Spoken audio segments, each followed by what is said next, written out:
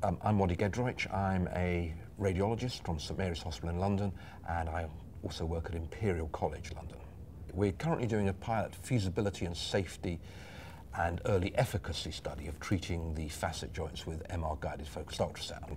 How many people suffer from facet joint disease? Very hard to tell, actually. Chronic back pain is such a large mishmash of so many pathologies that trying to pick out the exact incidence of facet joint problems from within that is problematic. It's not common for young, slim people to have significant facet joint disease. Usually it's an age and weight-related phenomenon.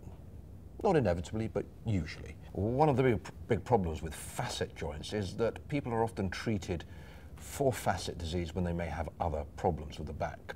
In this particular study that we've been doing, we have been very careful to only recruit patients who have demonstrated a definite response to a previous facet intervention. And by a facet intervention, I mean something like a local anesthetic or steroid injection close to the facet joint, or a joint injection of steroids, or possibly a radiofrequency ablation of the nerves around there. And if they have responded positively and then recurred, then we recruit. So we have now treated 17 patients out of a possible 25 that we had aimed to do in this initial study. We simply heat up the facet joints with focused ultrasound in a non-invasive manner so that we heat and hopefully destroy the nerve bundles along the posterior aspect of the facet joint, because it's these nerve bundles we believe that are instrumental in causing pain from facet joint disease in the larger sphere of chronic back pain. The follow-up that we have is very promising, with up to 60% reduction in pain and similar level of improvement of disability when we measure them with a variety of questionnaires. Our next step is to carry out a randomized controlled trial of the focused ultrasound non-invasive method against the next best gold standard for the treatment of facet joints, which is usually radiofrequency ablation of facet joints. If these trials are successful, it means that we will have created a method of treating facet joints with an entirely non-invasive modality.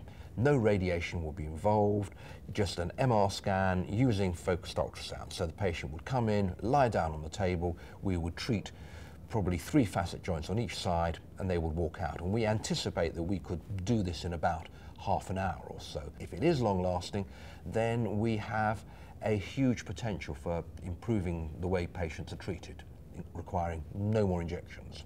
We can do as much as we can by publicizing our results and showing it to the scientific community and around the groups who are interested in chronic back pain, but it will also require patients to put pressure on across the full range of those people involved in this therapy to make this new option for them a success. We need patients in the future to basically push for this treatment to become available to them. We would require them to put pressure on regulatory authorities, manufacturers, physicians, everyone involved in the field to make this type of therapy available.